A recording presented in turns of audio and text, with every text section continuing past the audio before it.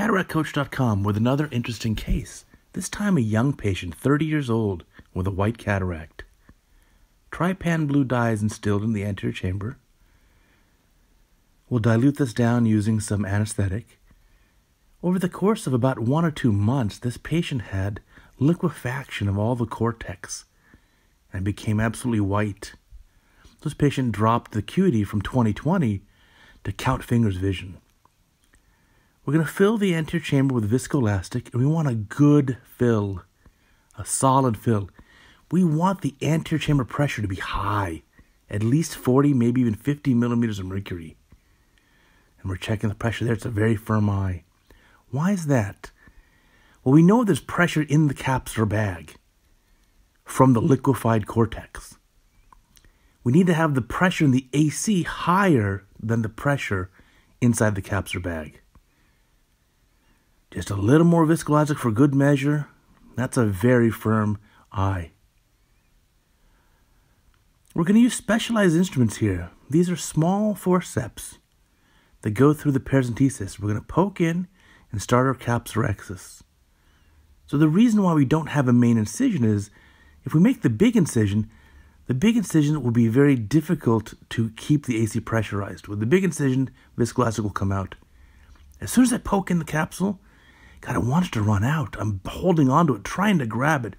Despite having a high AC pressure, it ran out.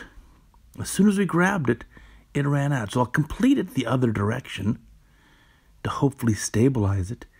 And now we have this tiny, eccentric capsular opening.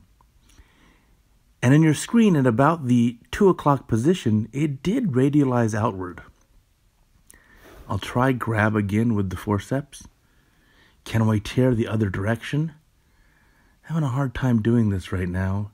The AC is still nicely pressurized, but the bag pressure is up there as well. And there's a posterior pressure pushing from the back forwards into the anterior chamber from that intumescent lens. So I'm going to make a second paracentesis. Remember, we still don't have a main phaco incision. I told you the patient's young, only about 30 years old. As a result, there's not a lot of nuclear density. This patient's cataract is very soft. It's primarily just the white opacified cortex. So now with 2 paracentesis incisions in the eye, we're going to do bimanual INA, irrigation aspiration. We're going to have 1 instrument in each hand, and we're going to use 23 gauge instrumentation here. So again, we have a paracentesis there for the right hand and 1 for the left. We'll put the irrigator in the left hand. Here comes the aspirator then in the right hand. These are a little bit of a tight fit. The paracentesis is only about 1 millimeter wide. There we go.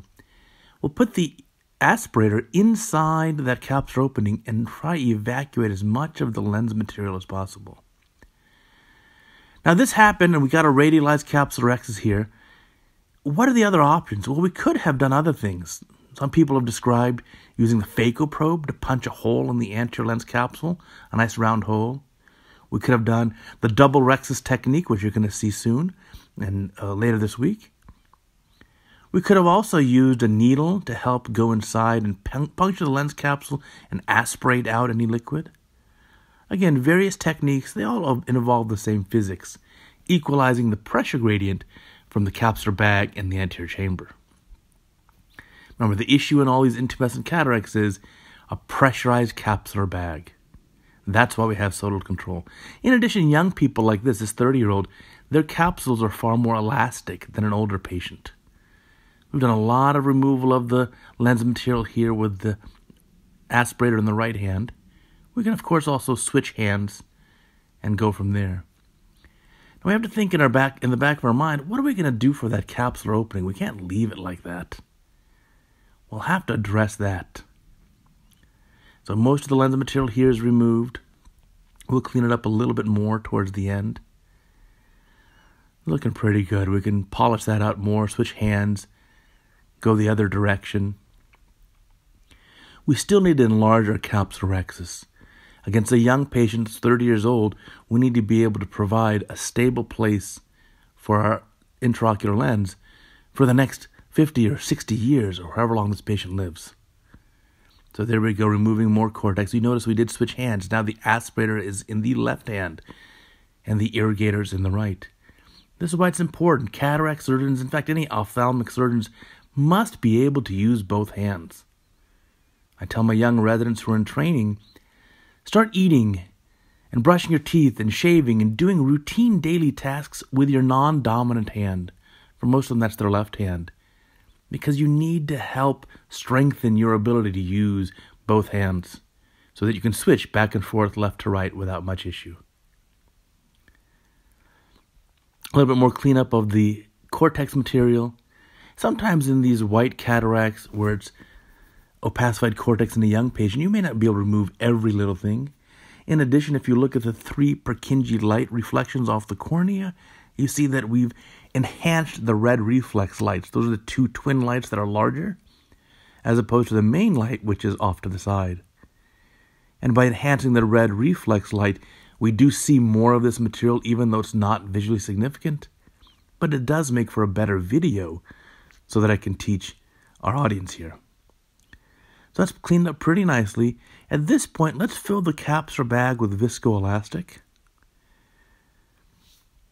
So here's the viscoelastic. Now, at this point, we're using the cohesive viscoelastic. There you see our capsular opening. That's what we had at the beginning. Being careful not to apply too much pressure. I don't want to radialize that anymore. So I'm filling in the bag, but also filling the AC. And that's what we started off with. And you see there at about the 2 o'clock position, it is radialized out towards the zonules. That's not going to pose much of an issue long term. We just have to be careful that during our maneuvers here, we don't allow that radialized area to zip backwards. Micro scissors being placed in the eye to just nick the capsule barely right there. This micro instrumentation set is available from many manufacturers, and they're very useful. We'll switch back to the forceps. We'll grab where we nicked the capsule, and let's start tearing the rhexis in the other direction. We want to end up with a nice round capsulorhexis, which will be intact other than the one area that's radialized. So taking our time, we'll finish this nicely. Again, remember, this is still in a closed eye other than the 2 paracenteses. There is no main phaco incision at this point.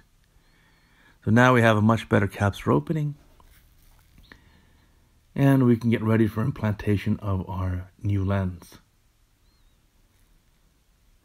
This is a tough case, and I want to show you that we can all have these types of challenges, but we can recover from it. Here's the main incision being made now. This is what we're going to be using for the lens implantation. Making it sufficiently long so it'll self-seal. That looks great. And then we'll get the lens and put that in the eye. Here comes the lens. And so this is a smaller incision. We didn't want to make it too large of an incision, so I make a tiny incision. Advance the lens. There it is. That was the wound assist technique. And now we'll get the lens in the capsular bag. Very important at this juncture. Be very careful in placing the lens. Too much pressure on the capsular bag or pushing in the one direction where it's radialized will cause that to rip posterior, damage the posterior capsule. Then we can't place this lens. So there's the lens, beautifully centered, looks great. And it's nicely positioned in the visual axis. You'll notice that there are some rings on the center of the eye wall, a very subtle sign there. This is a multifocal lens for this patient. A multifocal lens in an otherwise totally healthy patient can certainly work well. In this case in particular, it's very difficult to put a 30-year-old into reading glasses. As we know, if we give him a monofocal lens, the patient will become instantly presbyopic for life and have no near vision with a plano goal in both eyes. So in this case, we decided to do a multifocal lens. And we did the patient's surgery in both eyes, and so he has matching multifocal lenses. And I can tell you he had a nice recovery afterwards. The patient's very happy with his visual progress. So there's the lens, beautifully centered. We learned a lot from this case. One, we can try all our techniques to keep the AC pressure high. Even then, when we poke into the lens capsule, we can have a lot of posterior pressure pushing forwards from the intumescent cataract. We'll try our best to control things. If we can, great. If we cannot control it and it does start to radialize, that's okay. We'll finish up that small capsular opening, leaving the radialized area alone. Remove as much lens material or cortex as we can with the bimanual IA set. And then once it's pressurized and equalized, we can either remove more lens material or we can proceed to enlarging the rhexis. Don't leave the patient with a tiny capsular opening. It needs to have a sufficiently normal size. And so in this case, we did enlarge to about 5 millimeters diameter. Here at the end, taking our time to remove the viscoelastic, and then we'll seal up the incisions and be done with the case. So there you have it. Patient had a beautiful outcome. Even though he had a radialized capsulorhexis in that one quadrant, we were able to recover and provide the patient with a beautiful outcome. Thank you guys for watching this interesting case.